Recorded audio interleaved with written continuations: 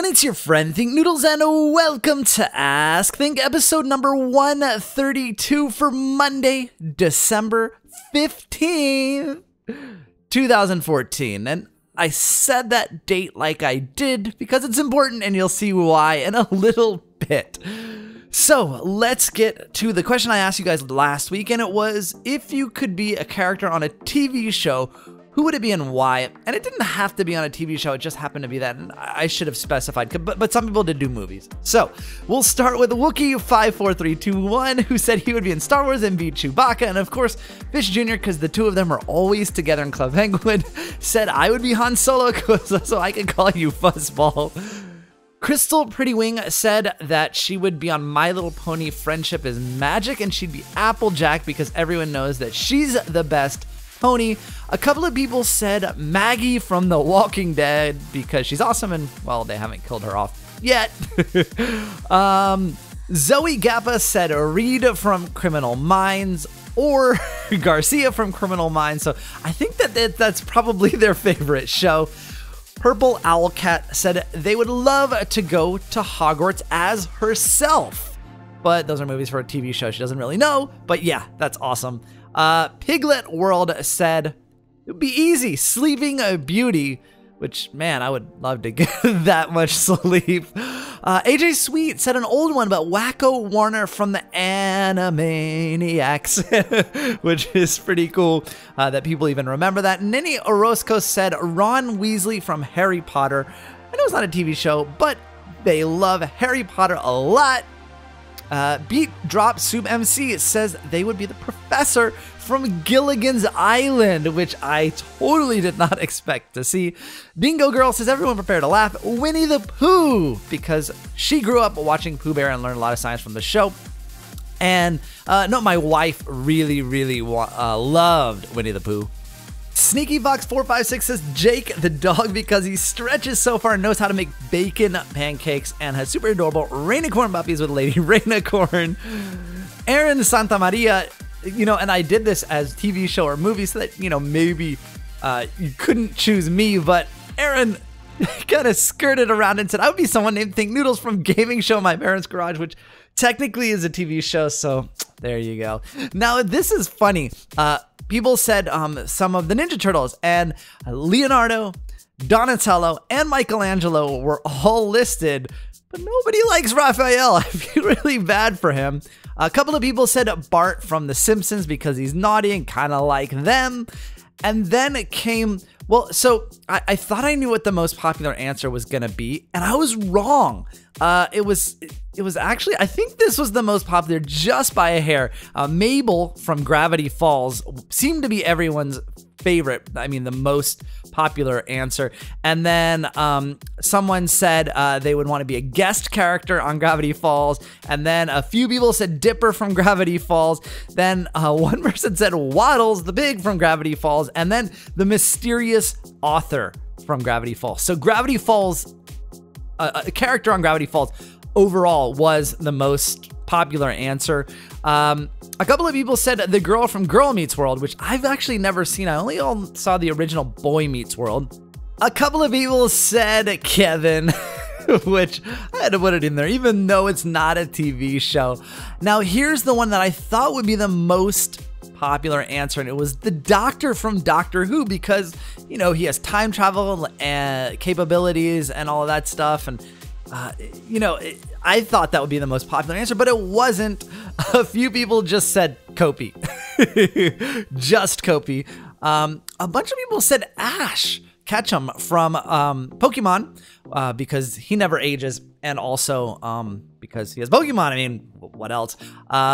Few people said Jerry from Tom and Jerry. Nobody said Tom because Jerry always beats Tom. So here was the second most popular choice of show.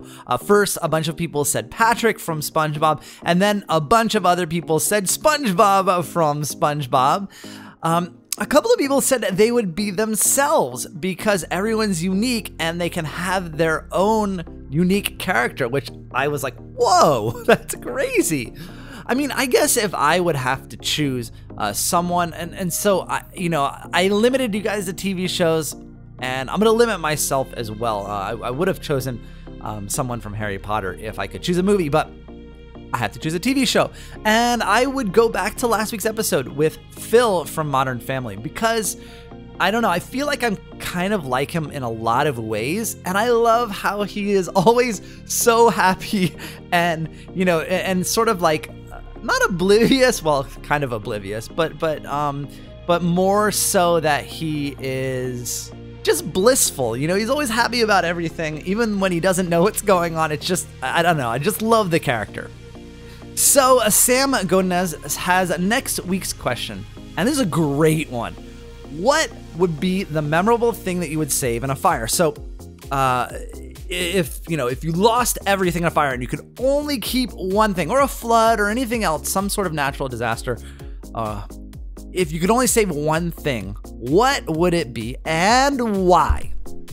Now, before we get to the questions, for me, I want to remind you to leave your question in the comments below so I can have something to answer next week. Remember, only one question per comment, but you can leave as many comments as you like. Also, if the comments on this Ask Think are closed, go to the most recent Ask Think and ask your question there. And the first one is from Neuroforce Gaming. Says, well, you always say one question per comment, but you can leave as many comments as you like, but that's basically bypassing your own rule because if you pose like 20 comments and each comment would have a question. No, that's actually the point. The reason that I do it so that you guys separate it, because, you know, if someone asked 100, well, not 100, but let's say someone asked 5 really good questions and they separated them all the comments and I wanted to include them all in Ask Think, I would do that. You can have multiple questions per episode, but in the beginning of Ask Think, before I started making that rule, what it would be is people would put like 6 or 7 comment or questions in one comment, and I would see one question that I really liked and wanted to use, but it's like, I can't go and answer all 7 questions. I just want that one question. So that's why I want you guys to separate them out. Crystal Reddywing says, think, why is there a support this channel option on your channel page? That's something that my network just, I guess, was approved to use on YouTube, and they suggested that I just add it to my channel. It's just, I don't know. I'm not even really sure how it works. I don't know if it works with PayPal or anything like that, but it's sort of, you know, if someone wanted to, or your parents or something wanted to donate $1, $5 or whatever, and that money or some of it comes to me to support my channel. The next couple of people mention today's date, and Sheena1234ization had put this on the last one and then realized that I had said it in the previous one, but 3 years of Thinknoodles today, guys. Today is 3 years. December 15th, 2011 is when I started my channel, and Rainbow Daring Dash had a great comment for congratulating me for courage, bravery, honesty, and being faithful to all of you guys. And I get the Diamond Noodle Award, which obviously is, I guess, a little bit better than the Golden Noodle Award. So thank you for wishing me a happy 3rd Noodlersary or YouTubersity or Vidersity. I love all you guys as well, and thank you guys for all your support over the last 3 years. It has been, wow, what a crazy ride. Let's, you know, toast to 3 more years or decades or centuries. Let's hope we live that long, right? Mystery Girl says, hey, there's another account called Thinknoodles 2. Is that you or someone pretending? No, that's me. That's just where I put my Club Penguin content, and eventually maybe I'll use it for other things. Claw Rach says, I just watched your Draw My Life, and I was wondering, who is your wife? Is it the girl with the really long hair, your first girlfriend? Also, what's her name? I forgot. The girl with the really long hair is my wife, and her name is Rochelle. And guys, huge milestone yesterday, I guess on the eve of 3 years of my channel. Hit 1 million views on my Draw My Life.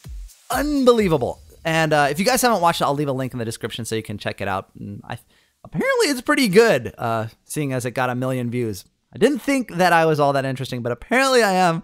Thank you guys again for your support. 1 million views on it. I remember when I made it, I was like, wow, that was, you know, the response is really good. And I was talking to my father-in-law, and I was like, man, they watched it and like, wow, that was really good. You know, that's going to be really popular. And I was like, yeah, you know, might get 200,000 views. He's like, no, it'll get 500,000. And then look at this today, 1 million, you guys, unbelievable. Lego Craft MC says, I got a sprained wrist, and my question is, have you ever had a sprain? Well, I used to do a lot of inline skating, and I would always wear wrist guards, and I've actually broken my wrist guards before.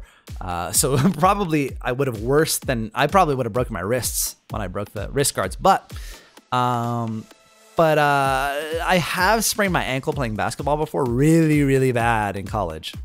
Tanetha953 says, if you weren't making all these videos and playing Minecraft, Pop Tropica, etc. every week, what would you be doing instead to earn a living? You know, so my job prior to this was, websites. But even before that, I was working for Cisco Systems in enterprise and corporate networking. And, you know, I really, really do love networking hardware and, I don't know what they call it now, because it was called iOS with a capital I when I was working at Cisco Systems before, but now iOS is with a lowercase I is Apple's operating system. So maybe they call it Internet OS, but I really, really love the problem solving with networks and routing protocols. And I really, really loved that because it was challenging and really, really rewarding when you figure out the whole problem and get everything configured properly. So I'd probably still be working for Cisco. Snowstiga says, have you ever gone skiing? If so, did you like it? Yes, and I love to ski. It's been a couple of years since we've gone. I really want to go this year. Maybe my wife will have a chance. Yeah, I love skiing, and my wife is a really, really, really good skier, and I'm kind of okay. I mean, I guess I'm pretty good. Not as good as she is, but you know, I don't know. I think I take more risks, so I fall more, and just because I'm crazy.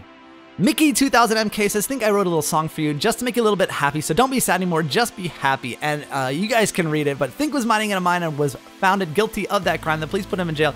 But he sent Kevin an email. Kevin went to the store and started the Third World War. That sounds pretty true. He bought some noodle soup and made the sound bloop. He brought the soup to Think and colored his face pink, then went back to the lab and found Kopi lying on a slab. She was angry on the green lizard, and Think turned into a wizard. Think was happy with his new magical powers. He was trying them out for 10 hours. Kevin was so mad at him, so he went to the gym. That was great and seriously upvoted, so I definitely had to feature that because that was really, really cool. NovaCat says, it's surprising how many people nowadays can't read or write cursive. So my question is, did you learn to read or write cursive in school? Well, reading cursive, I think most people can read cursive pretty easily. I mean, there are funny letters like Q and stuff, uppercase Q. But yeah, no, I learned it in school. It was important at the time. I mean, when I was younger, we had penmanship grades and stuff. But I haven't written, I probably still could, but I haven't written cursive in many, many years. I always write in print, even though I think writing cursive is faster. I just don't do it. The next couple of people reference the protests here in New York, and they're huge. Over the weekend, I am not kidding. We had to walk through it, and it was peaceful. There's no danger or anything like that. But there were tens of thousands of people in the streets here in New York. Protesting just police violence against, I guess, civilians. And basically what happened is there was a man in Staten Island. They were trying to arrest him, and he said, hey, don't arrest me. And they were a little bit aggressive in taking him down, and he had health issues, and he died. So what happened, and people were upset and think that they applied too much force, and so the grand jury was to decide whether that police officer may have been wrong and whether he should go to trial for some sort of crime against this person who was killed. And the jury decided that no crime was committed, even though there was video footage of him choking the person. And the medical examiner's report said that the victim died from the chokehold. So it really upset people that this guy, a lot of people think that this police officer got away with murdering someone who was not a threat. And that's what people are really, really upset about. And it's happened with a few other cases all over the US. And it's all kind of happening all at the same time. And so people are very upset and a little bit afraid of police officers now because they're worried that that could happen to them at any time. So, I'm not going to get political about it, or not even going to, you could probably infer, but I'm not going to state my opinion, but you can probably infer it from the way I was presenting you the argument. But yeah, I mean, I think that it is, if people are upset as a community, it can bring great change as long as they're peaceful. And the protests here in New York have been very, very peaceful. It's just people marching in the streets. It's been organized. I mean, you know, there are, of course, a few people that, you know, walk in groups and, you know, and block tunnels and things like that, but nobody's getting hurt. People are being arrested for, you know, blocking streets, but no one's been hurt. There's no looting. There's no fires like there were in Missouri over a similar case.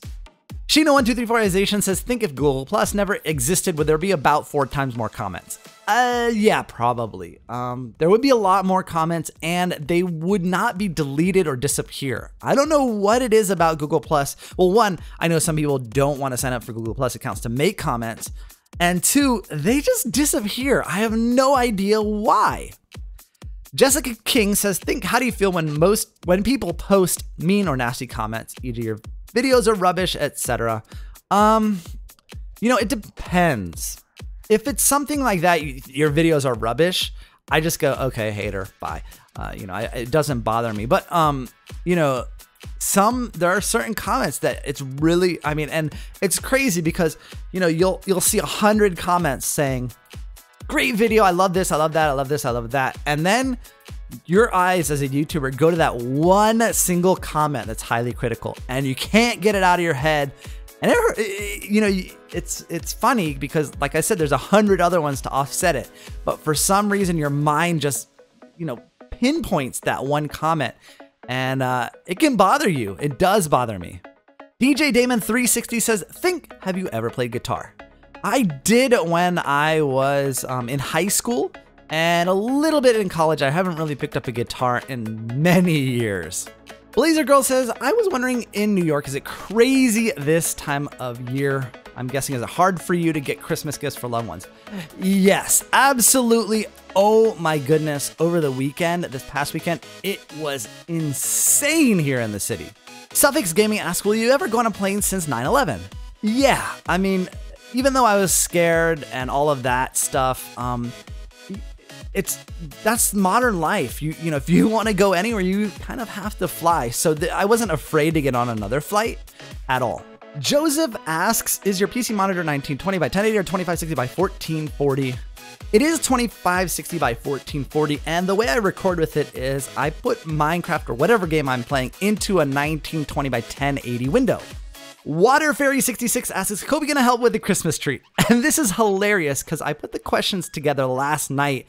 And when I was reading this one, Kobe was running around with our tree topper, which is a Winnie the Pooh, which I talked about before. It's an angel Winnie the Pooh in her mouth. And I was like, oh, she really is helping with the Christmas tree while I'm reading the question. Silver Dennis says, hey, I cannot decide on what my channel needs to be about. I want it to be about redstone and playing Minecraft and playing random games. I love each of these things and cannot decide. Please help. You don't have to. I mean, so your channel should be about you, what you like to do and what you like to play, and it doesn't necessarily have to be about one thing or a group of things. And the other thing is, you can start it with one thing that you really want to do, and you can add things or take things away or whatever you want. It's evolving and it's changing. You can start it however you like. Dhruv Patel says, hi, I was just wondering if you like Indian food. Love Indian food. Oh man. And I have to say, so, you know, we have decent Indian food here in New York. At least I thought we did. I thought we had good Indian food, actually. That's why I say decent now, because when my wife and I went to the Maldives, which if you guys don't know where that is, it's right off the western or southwest of India. And so there are a lot of Indians there that can really, you know, you got Indian chefs that can make Indian food like it's meant to be made. And oh my goodness, I thought I liked Indian food, but when I had the Indian food in the Maldives, I fell in love with it. Oh, it was so good. The Toad Bros 18 says, why do you want to play The Sims? It's kind of inappropriate for young viewers because you're family friendly. Well, because it's fun.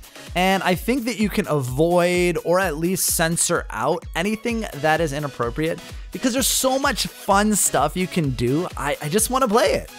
1999 Blue asks, did you watch YouTube Rewind 2014? Yeah, I did. I thought it was really excellent. I liked how they put the beginning on, you know, with that, I guess YouTube play button, rewind button device. And then they did the whole thing. And then at the end, kind of tied it all together. Ben Nicastro says, think I was watching some Terraria Let's Plays lately, and it actually seems fun. It's like Minecraft, but very different at the same time. What do you think about instead of playing Minecraft PE on Mondays, playing Terraria, or just playing Terraria on your channel, period? You know, I have been thinking the same thing as well. The only problem is I don't think they make it for Mac. So I would have to either play it on Xbox 360.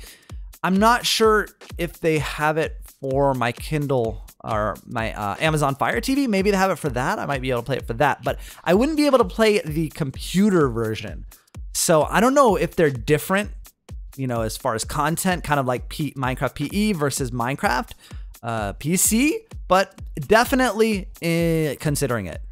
Minecraft Gaming says, think no offense, but I feel like your survival series can get boring at times. You're so overpowered, it's hard for you to explore any further. Do you think it would be a good idea to start a new survival series, Noodle on?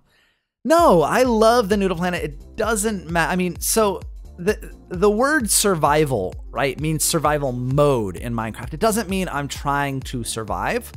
It just means I'm not in creative. That's kind of the way that the series is and has been. Definitely I'm overpowered. I mean, there's really like, well, there's a couple of things I have not found yet, such as a mushroom biome and a mesa biome, but I mean, other than that, right now, I think I've discovered everything, but that series is more about my domination of the Noodle Planet rather than my exploration of the Noodle Planet. For exploration, adventure, and things like that, that's why I have the Crazy Craft series, because there are things that challenge me. There are things for me to explore. Speaking of the Noodle Planet, Cody Walton says, I have a new project for the Noodle Planet. It would take lots and lots of times, and you would need a lot of acacia, but you should build the Golden Gate Bridge connecting the desert to the other side of the ocean.